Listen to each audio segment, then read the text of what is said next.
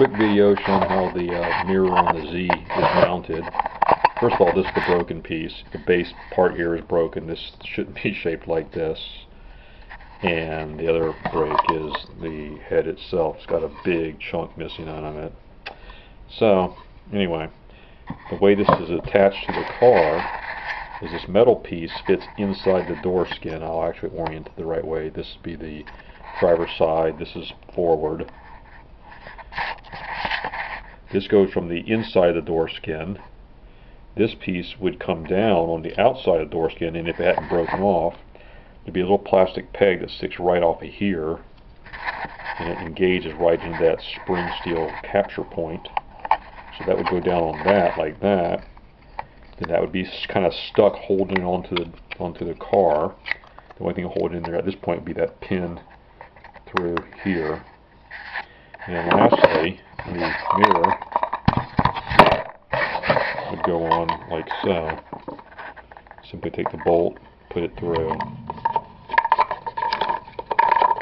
and it would extend down that hole, but it's not doing it right now because I haven't bothered to set this up right.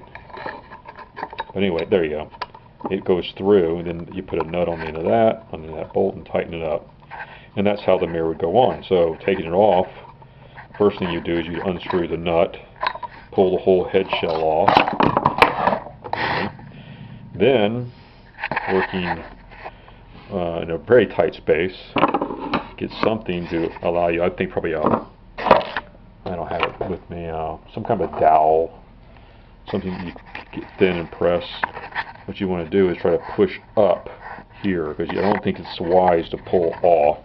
That's what I did, and it just snapped right off. So it's not, I mean, maybe I went really slow. I don't know. I think the better approach is if you can get to it, if you have access, is you'd press up, trying to push that pin up, and that way you're not tugging on it and stressing out this joint right here where the pin is molded into this piece of plastic. And then this piece would come off.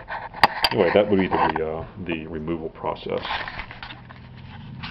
Anyway, I'll give some more views of it. This would be like if you were standing on this side of the car looking down at the driver's side. This goes on first.